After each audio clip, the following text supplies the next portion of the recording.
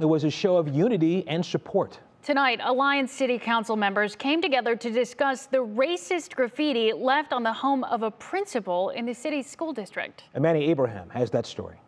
Portia Johnson is a principal with the Alliance City School District. She says the community has surrounded her with support after words of hate showed up at her front door Tuesday night.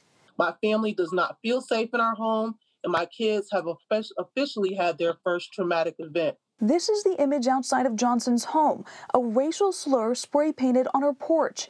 Even her son's Student of the Month poster was defaced. Members of the Alliance City Council held a special meeting tonight to show unity. It hurts. It hurts me because it happened in my community and to a school employee. Yes. Someone who's helping our kids. I can't even put it into words what I felt. Sickened to the stomach, number one. Then upset that a coward would do something like this to someone. This was a sunshine box sent to her from Alliance Elementary School. Staff members from Alliance Alternative Academies brought over flowers and signs like this one that read, "When they go low, we go high."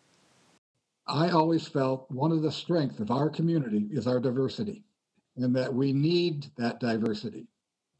And it really hurts me when one person takes that and puts a bad mark on the Alliance City and the schools.